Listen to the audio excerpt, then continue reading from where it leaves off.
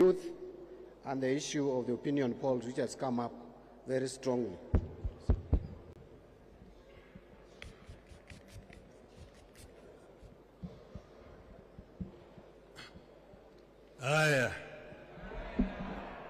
Now, I really did not intend to speak at this stage, but the two issues here.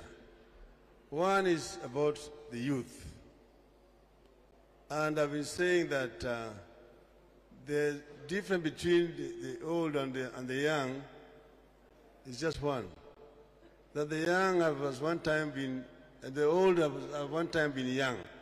They have been youth. But the youth have never been old. So they don't know what it means to be old.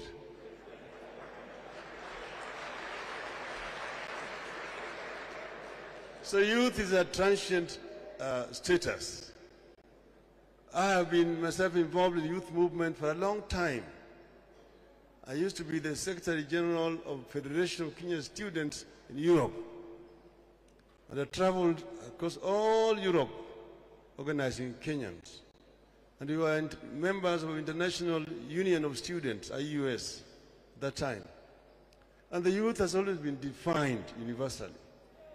That youth is from 1 or 0 to 35. That's what it is. From 35 to 45, what you're talking about, that is early middle age. There's early middle age, there's middle age, there's late middle age, there's early old age, middle old age, and late old age. So that's what it is. So what I see here is reluctance to transit from the youth to middle age. There's no need to create another class here. Once you reach 35, we will kwisha.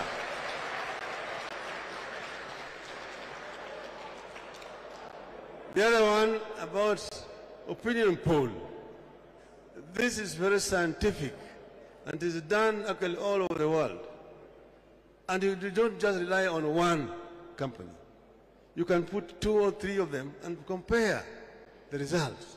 But don't abandon this and then take us somewhere where we know the results are very clear. You remember in Sambweni we had a problem. We had to go for a primary.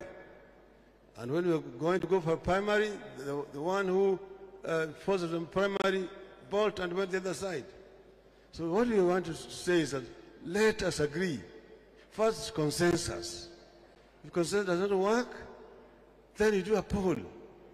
If that is not accepted, then you go for delegates. Thirdly, you can go for a universal. This is what we're saying. Have options so that we make this process simple and cost-effective for the party. Thank you. You know, listening to the party leader, I'm even wondering whether Wakili has anything to say. I think he has none, because there are just two issues.